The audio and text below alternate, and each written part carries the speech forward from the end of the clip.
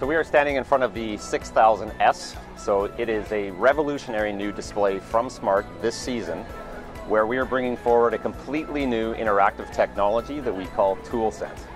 And ToolSense is, again, exclusive to SMART and is bringing this new ability to bridge between physical objects and physical tools and digital learning in the classroom. Hi, welcome to BET 2020. I'm here with SMART Technologies. Now you're going to hear quite a lot of buzz, particularly BET this year.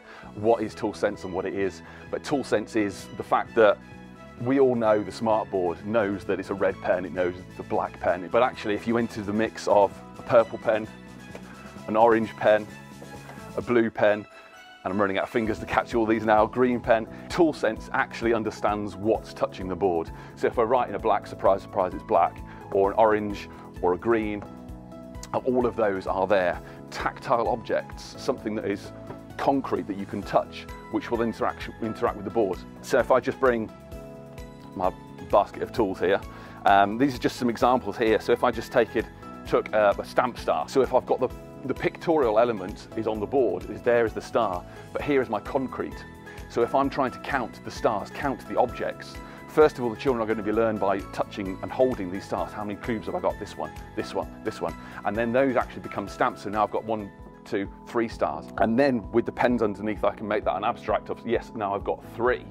And it just begins that journey of learning. And children can actually physically see this. They can actually touch that line on there. And I can see it's the square next on that one there. If you can imagine me placing the ruler tool onto the display, rotating and manipulating that digital object with a physical tool, it just makes people think differently when they're engaging at the display. What about this fun thing? Let's have a go. What do you think that yellow finger does? Well, my guess is it might be a yellow pen.